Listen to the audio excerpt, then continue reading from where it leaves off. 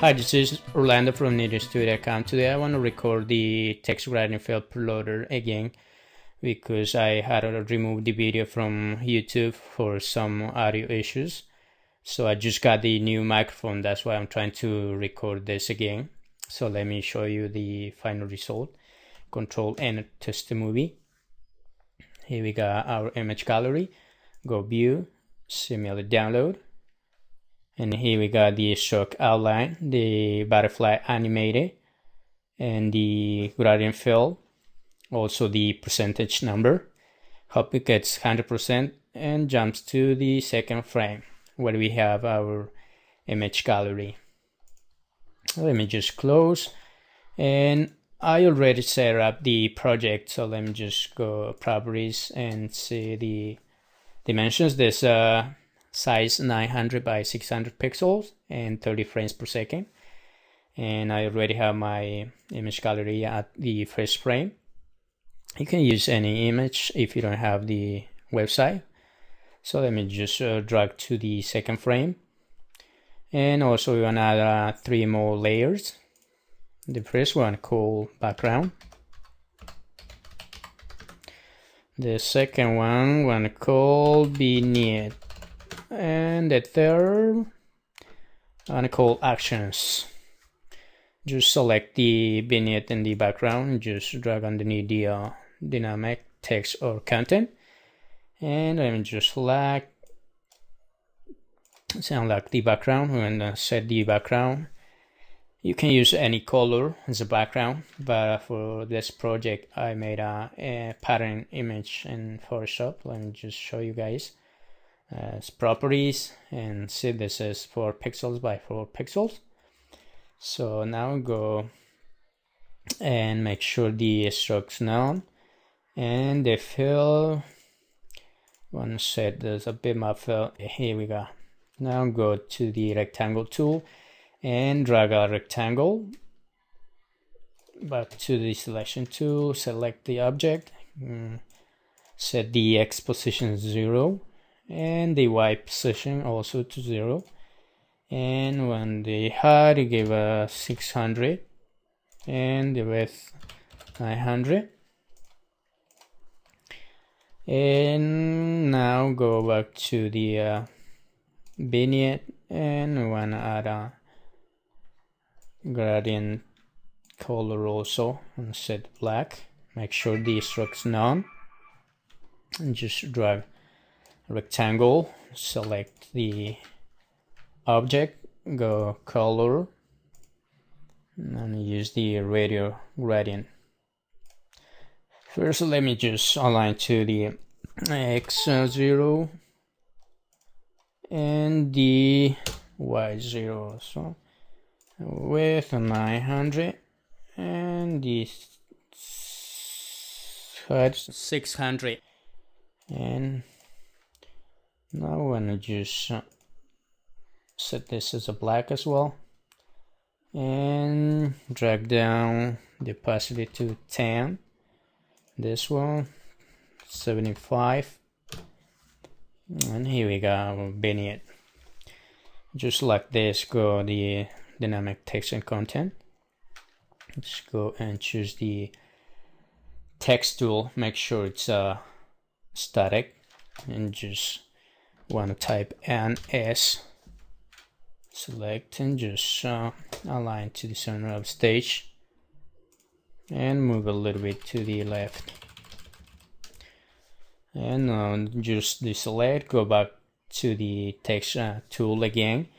Now we'll just set this a dynamic, and just click, select, and just align this to the center as well, and just scale up a little bit to the right. And also we want to give this instance name percent underscore txt, hit enter, and just go back to the text, static text, and just hit F8 to convert movie clip, and want to call this preloader, and double click to get into the movie clip. and want to just right click and break apart. So now we have two separate objects, and just select the S, go modify, transform, and flip horizontal. And now let me just call this gradient, and also we want to add two more layers. I want to call this mask, and this one called the stroke. So go back to the gradient layer, and let me just select this. So I'm gonna work with the gradient layer. So let me just select both of them, and once again, when we want to break apart, now we have a shape mode. So let me just select the end, go color, and choose the linear gradient. I already set up the color in case you like to use the same color. So here's the code. Just pause the video and copy. And also we want to just transform the gradient. So for the shortcut is the F, just move to the right. Just also drag a little bit down. Go back to the selection tool, select the S, the same thing, we'll go to linear gradient, the F to transform the gradient, and this move to the left and move a little up.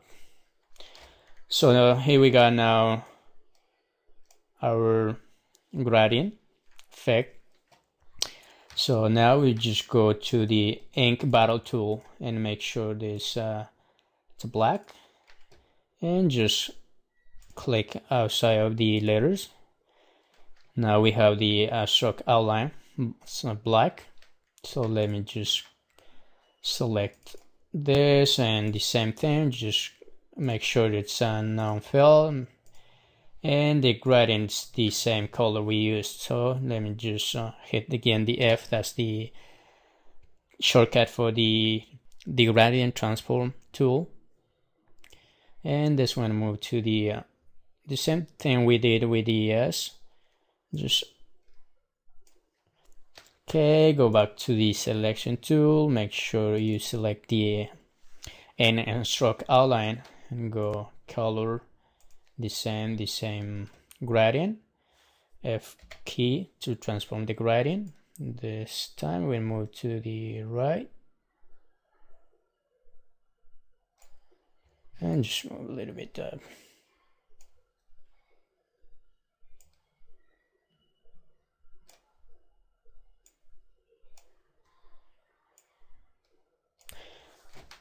Now let's just select the stroke, double click to select both of them, and Control X to cut, and go back to stroke and unlock it, and just hit Control Shift small b to paste in place. And here we got our stroke outline.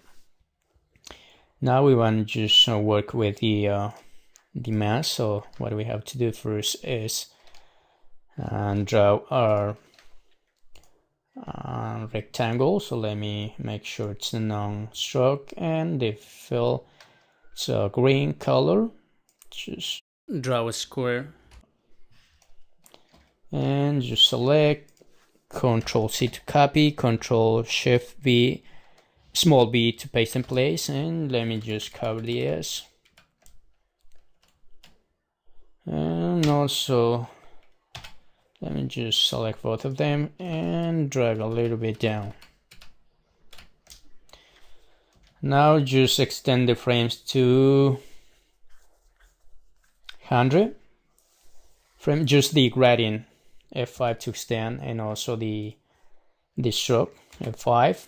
Then go back to frame 1 at the first frame. Select both of them and go frame 50.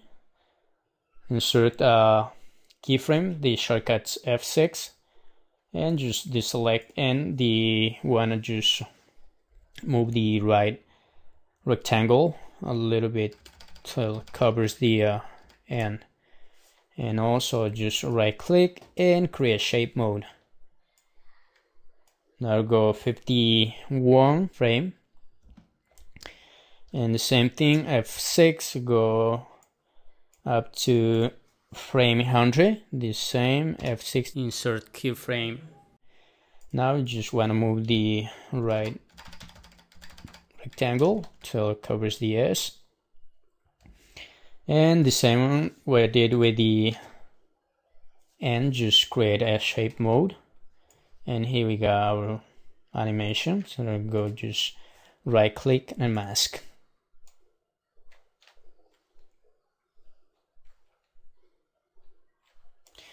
So we have already done with the text gradient fill. So now we want to work with the butterfly. So